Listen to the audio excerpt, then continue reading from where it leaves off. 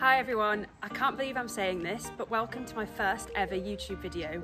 Now there's a few people to blame for me starting this channel, so you know who you are, but my aim is to show you around the farm and let you know a bit about what we get up to. Some of you might know, but we're in a nationwide lockdown for poultry. If you don't know anything about it, go check it out because it's really important, whether you have birds or not. But some of my hens are in a pen at the moment and I think it's a bit small. It'll be absolutely fine when they're only in it on a night and then get let out to run around the farm during the day.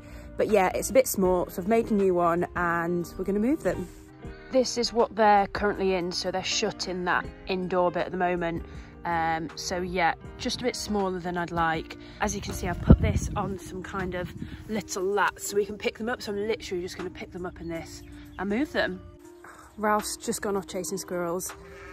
For those of you who don't know, Ralph is my Jack Russell Terrier, pretty much follows me everywhere, but is obsessed with squirrels at the moment for some reason. So I'm just gonna go and retrieve him and then back to the hens. What's up there? Is there a squirrel?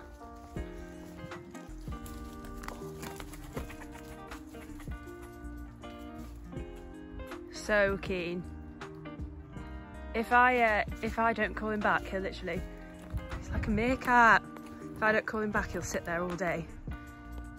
Look at that. Ralph, what are you doing?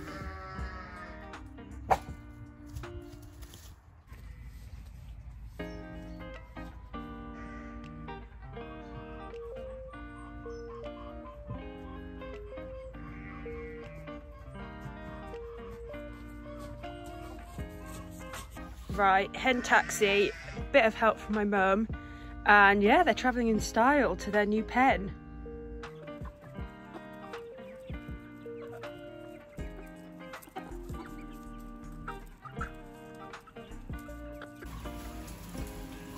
Stretching their wings, already on their tree stump, so I think they're going to be happy in here. There's a lot more room, probably 3-4 times. You can't really see on camera, but 3-4 times the amount of room in here now. So yeah, they're happy and I'm happy with that as well.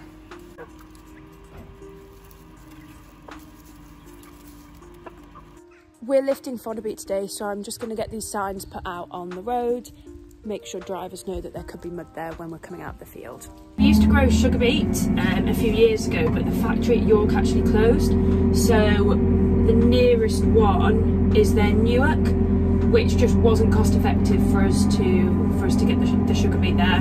So yeah, we grow fodder beet, it goes off for animal feed, and it's just a good break in the rotation for us, so it breaks up the arable cropping. Got my signs out, they're on the side of the road, so happy to crack on lifting fodder beet now. Well, the rain has really started now, but I've just come into the field, pretty happy with how this is looking. It'll be interesting to see how well it does yield, but alongside, well, one hedge line of it, we've had real problems with rabbits, so the fodder beet just really never recovered in those areas, so hopefully the rest of the field will make up for it. We'll have to see, but yeah, it's really raining now, so maybe a good day to be on a tractor and not doing outside jobs. We get a contractor in to pull this fodder beet, but we've actually had real problems this year because the few people that we'd use, we've got a couple of options, have all been struggling to get parts for the machine. So fingers crossed it all goes to plan today and we can, well, we won't lift this whole field. We'll lift as much to kind of fill the area in the yard that we've got space for, and we'll do it in a couple of lots. So this is one of the bad rabbit areas, so as you can see there's a wood on that side and they just come straight through, so this is, yeah, a bad area here along the headland. We could rabbit fence, it's a cost, but it's something that we've looked at and may really need to consider with areas like this. Really finding out where our gutters are blocked. I think this is going to be a job on now. Get these sorted. Here's the culprit. We haven't had proper rain in such a long time that I kind of forget. Update on lifting fodder beet. It didn't happen. It was just way too wet, but such is farming and we'll hopefully get going on that soon. These are two of our Beltex tups, so we've got them in, so they're easy to catch. One of them's a bit lame, so we'll see if we can tip him up, but otherwise we might have to trim his foot, check it out, a bit like a horse. So yeah, here are the boys. So tups feet done, didn't film it, not gonna lie, more concentrating on holding on to them and making sure we didn't get dragged over. But I thought I'd show you what we use to do their feet. So it is literally as though you're cutting your own nails. Doesn't hurt them at all. But obviously because their feet are in, you know, sometimes muddy conditions, in the soil and whatever, they can sometimes get sore feet. And the thing that we're usually treating is actually just them getting a bit sore in between their, well, basically their toes. So what we'll use if we need it is these foot trimmers. There's loads of different kind of chat about whether you should trim feet routinely or not, and at the moment it is mostly accepted that you only trim if you need it, so if they're overgrown. So we may use these, sometimes we just use them more to clean out some of the soil and muck from the sheep's feet. The other thing we'll use if they're sore in between their toes is this blue spray. So you get it from the vets, and you'll hear farmers talking about kind of, it's a bit of a miracle worker, and it's used on well, lots of different things. It's basically well, I'm not sure how they describe it exactly, but it basically helps on sore feet is our predominant use, but sometimes if we have, you know, maybe minor cuts or something on a sheep, we also use it there, but it is prescribed by the vet. So this is one of a lame sheep. She's a Scotch half-bred, and got my mum working wonders on the camera. So as I said, we'll use these to sometimes just clean out the hooves, trim if needed, but actually if you zoom in on this foot, she's really quite sore in between.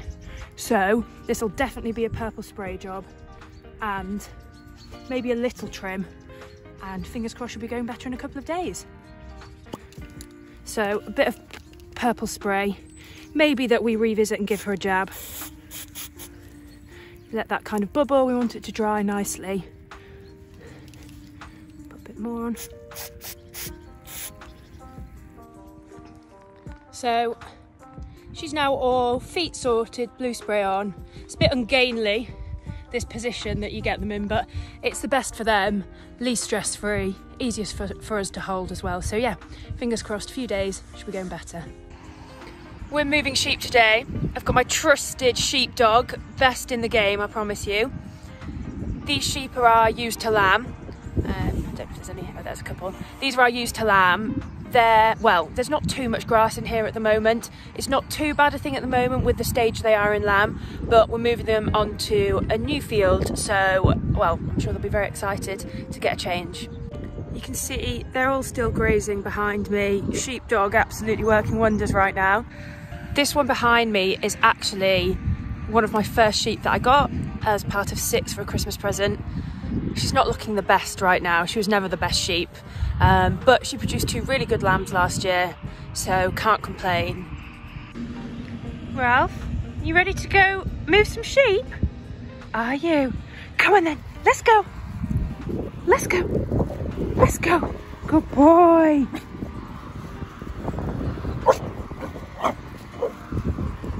Loves the job. Good boy. Come on, girls. Sheepdog coming into action. Great job, as I said, from him. Come on, girls. Come on. So we're hoping for these girls to all be in lamb. We put a Beltex tup to them. Come on. A Beltex tup. So that should hopefully get us a really quite big and shapy lamb.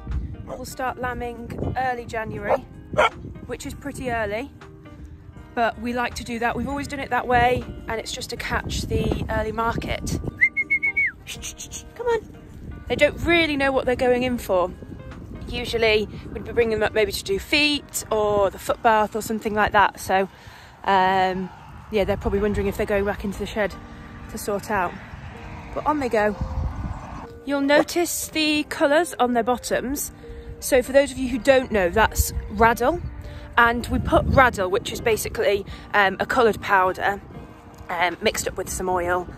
We put that on the chest of the tup, so when he then mates with the females, it transfers the colour, so we can see if they've been tupped, and by changing the colour we can also get a bit more of a guide of when the ewe was tupped and when she's going to lamb.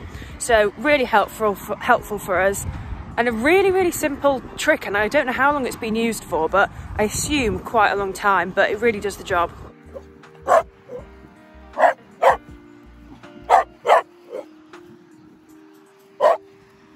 Got a bark like a hunt away, haven't you, Ralph?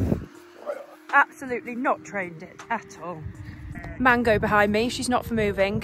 She's quite friendly, she's blue Texel, but yeah, she seems to want to stay here. Come on, Mango. Come on, Mango. Good boy. Come on. There we go. Sometimes sheep are so annoying, but it's also a good thing at times like this when they do follow each other, because they're kind of doing my job for me. So one sees the gate and they all tend to follow her. Dog is not stupid, will not go through the mud in the gateway. Come here. Not me having to pick him up. You're soft, aren't you? This is what I said about them following each other. Once one goes, they often all go. Final few on their way through the gate. It's a little bit puddly round this gate, so I think they're being soft and don't want to get their feet wet, a bit like Ralph. Go on then, girls. Nice rainbow of coloured bottoms there, you can see. That shows it quite well. Come on then. Very happy sheep in this field now. You can see there's a lot more grass for them. I'm going to do a walk around all of the whole way around the edge of the field, check the fences. The hedge isn't too bad in places, but if the fence had any weaknesses, the sheep would want to escape. And if anybody of you have sheep, you'll know what I mean about them wanting to escape. There's a footpath which runs through this field, so I'm just checking that this gate is properly closed, which luckily it is. With it being on a footpath, we do sometimes have problems with gates being left open. Sometimes sheep mix, sometimes they escape, so this one's nice and closed, which is ideal. So Ralph ran over to my mum. I thought I'd lost him. Quick whistle and he's back again. Well, I hope you enjoyed that episode. There's lots more to come, and what I'd really like to know is, do you guys want to see anything particular on the farm, whether that's on the sheep side or the arable side? And also, if you enjoyed the video, I'd love it if you could like and subscribe. Thank you.